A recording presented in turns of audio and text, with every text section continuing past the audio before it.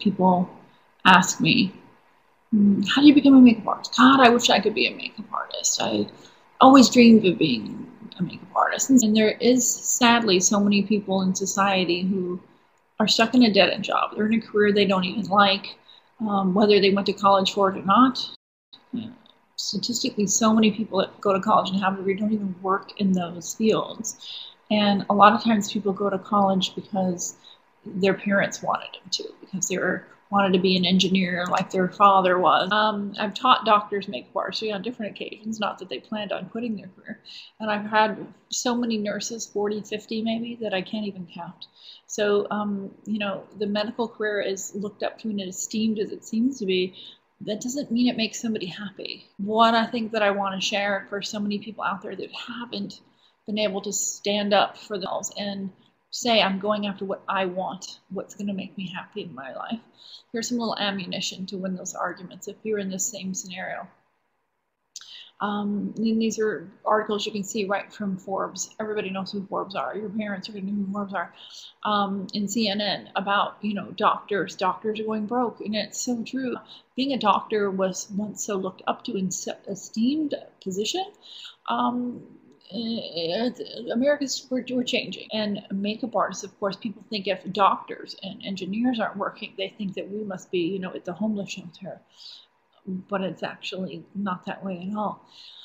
Industries that don't suffer in a bad economy. Now, some people have always heard that, you know, alcohol, cigarettes, candy, the movie theaters, stuff like that, which is true, but it's entertainment in general. So whether it's television, film, video, magazines, even porn, weddings and funerals, considered events in a sense, but more so because people are always going to get married, people are always going to get, people are going to die.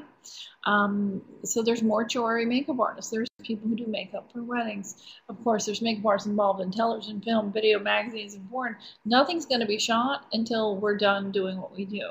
So besides that, you know, lawyers, but we can even make money on lawyers. They do new headshots on the wall, the corporate partners every year, and we do men's grooming for that, so there's even money in that. Of course, with alcohol, cigarettes, and candy, we do their advertisements, we do their promos, we do their training videos. Makeup artists are still involved in all of this. So even in a recession, we're flourishing within those, and we're even involved in the ones that I didn't turn green. I mean, there's so many avenues for money in this industry. It's kind of crazy.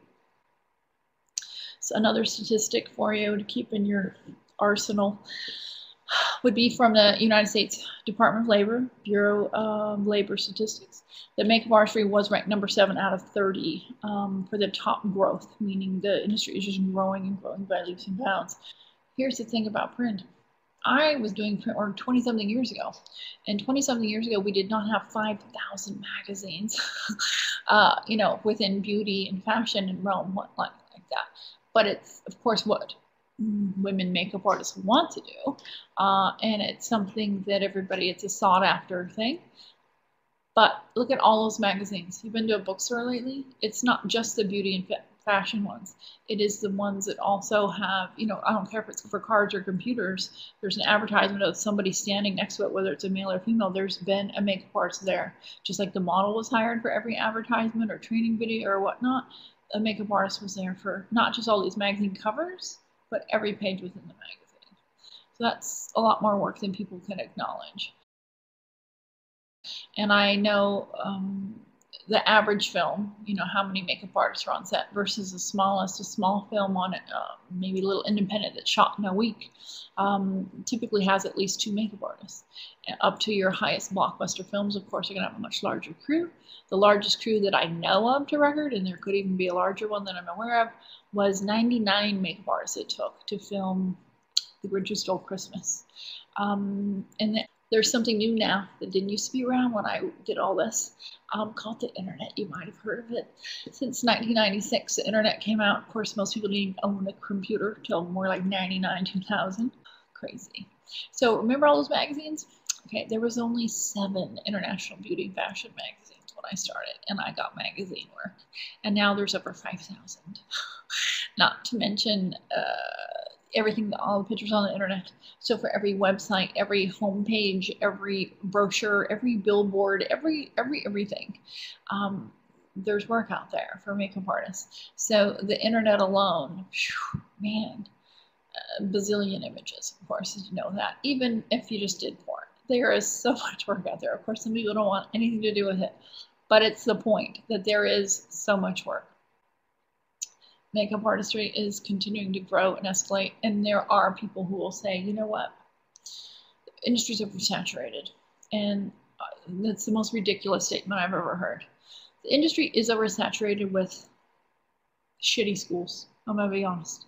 There's a lot of schools. Like I said, there's one practically on every corner nowadays. People who worked, you know, at the mall one Christmas break for 6 months are opening schools. There's schools opened by people who don't know anything about makeup, who've never done a film in their life, have never done Fashion Week in their life, have never done anything, yet they think they're teaching it. And sadly, people aren't doing their research. So people are attending these schools. So my point is the industry oversaturated? It's oversaturated with graduates in schools who don't know what they're doing. I will agree to that, but it is not oversaturated with talented makeup artists. And I never thought I would learn as much as I have. I learned not just makeup, but hair, stage, film, photography, learn about lighting, everything. It's been an amazing experience. How many times have you seen a celebrity look like shit on the runway? You know, the red carpet going to an event. It happens. Happens a lot. If you just Google bad makeup, you'd be amazed how many celebrities have gotten bad makeups. And the reason is there's not enough great makeup artists going around. So that's proof and evidence right there that there is work out there for those that are good and know what they're doing. So oversaturated? No. All my grads that, you know, they're good at what they do, they're all working. They're turning down work. And if you follow me on Facebook or whatever, you already met some of my grads, you know who they are, you stalk them too, you know they're working every day. My name is Jasmine Ellison. I'm from Pasadena, California. I was trained by Donna 3 years ago, and 2 months out of school, I was on A-list celebs. My first celebrity was TV personality Wendy Williams, Eve, Minnie Driver, Rochelle Aites, Mike Epps, Boris Kojo. The list goes on, not to brag or anything. Coming here for training has meant a lot to me because I made the decision to come here because I was no longer in love with being a hairstylist. I was tired of doing the same thing, tired of sitting in the salon, and so, you know, at 26, I took the risk, took a big financial hit because I had a full-blown clientele in the salon, and I just took the leap, decided I was going to do makeup school, and I've been rolling ever since. The best decision I could have ever made. Donna, thank you so much for all that you've taught me. The things that you have taught me have gotten me pretty far in my career, and I will forever be grateful for that. My name is Aaron Paul, and I came to train with Donna in 2006. I moved here from Kentucky, and I had never done makeup ever before in my whole life. I just knew that it was something I wanted to do, and I never could have imagined learning as much as I did from Donna. And she really teaches you so much more than makeup. I had no confidence in myself, and Donna saw something in me that I didn't see. And after years of working in retail makeup, she had me come back to the school and start instructing, and that really helped build up my confidence. And now I finally see what she saw in me, and my career has just taken off in ways that I could have never imagined. My original goal when I started school was to work with Gwen Stefani, and after starting to pursue a freelance career in makeup less than a year ago, I made my dream come true, and I met Gwen Stefani and assisted her makeup artist 6 months later.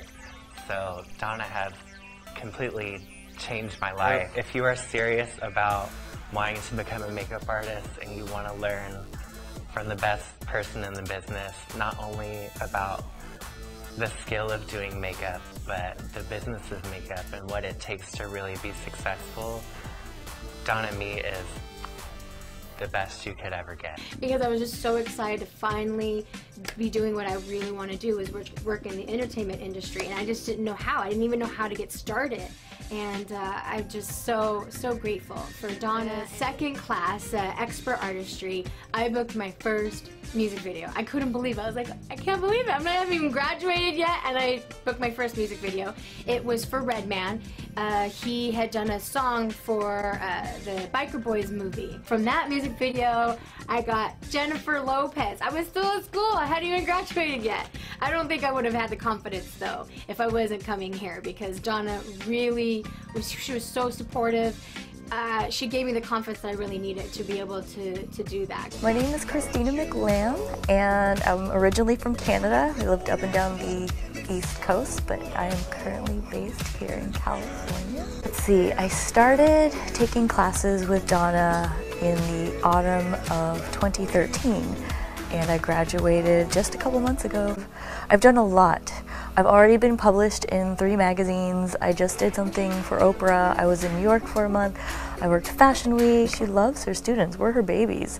And we really feel that from her. It's not just words. It is genuine. She's a really kind-hearted soul and a wonderful woman. Hi, my name is Desiree, and I am from Montebello, LA County. I've done makeup for the San Diego Charged Cheerleaders. I was on their makeup team for 3 years. I did makeup for ABC's The Bachelor. I did makeup for MTV for one of the TV shows. Honestly, I would not be the person who I am today. I was 17 years old when I attended Makeup Academy here, and I knew nothing about makeup. And with Donna's training and everything that she's taught me, not only did she teach me, you know, the makeup skills and the professionalisms of it, but just how to be an artist out there in the industry and how to be yourself. And I'm now 24 years old, and my work is all over the place, and it's because of Donna. So those of you that aspire to do makeup, I'm talking to you. I hope that if you're watching this, it's inspiring you to believe in yourself and to go after it. Your significant other or parents or whoever you're listening to right now, they are not there living your life. They are not feeling that animosity in their chest every day, going to a job that they don't like. They are not there experiencing that you're irritated when you come home, that you're starting arguments with your, you know, husband or friends or roommate or whatever it is. They're not living your life, but you know what? They're running your life. And I don't want that for anybody. If you want to fly, you got to give up the shit that weighs you down. So I'm talking to you again. So you're not just weighed down, you're tied down if you're listening and believing everybody else. And if you stand up to some people, they're going to try and tell you you can't do it. So that's when you have to just turn around and say, watch me. If you believe in yourself and you go for it and you are willing to work hard, you really can do anything you choose.